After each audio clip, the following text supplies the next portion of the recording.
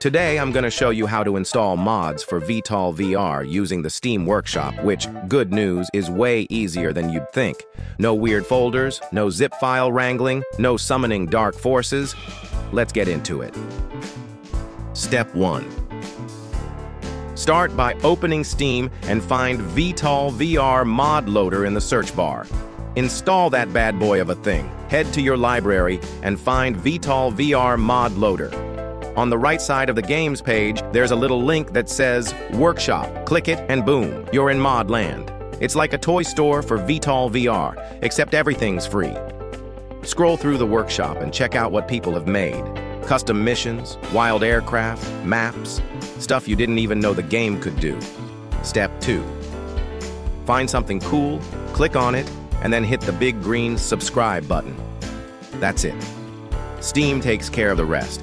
No zip files, no dragging things into mysterious folders labeled "Do Not Touch." Just one click and you're done. Step 3. Once you've subscribed to a mod, launch VTOL VR Mod Loader. From the main menu, you will see your mods. You should see all your subscribed stuff ready to go. Click on the rocket ship button and make sure it turns green. This activates the mod on startup. Try not to get too distracted flying a warthog that handles like a brick with wings. Or do. That's kind of the fun. That's all there is to it. Mods through Steam Workshop are basically plug and play. No stress, just extra content. And maybe the occasional mission where everything goes sideways in under 10 seconds.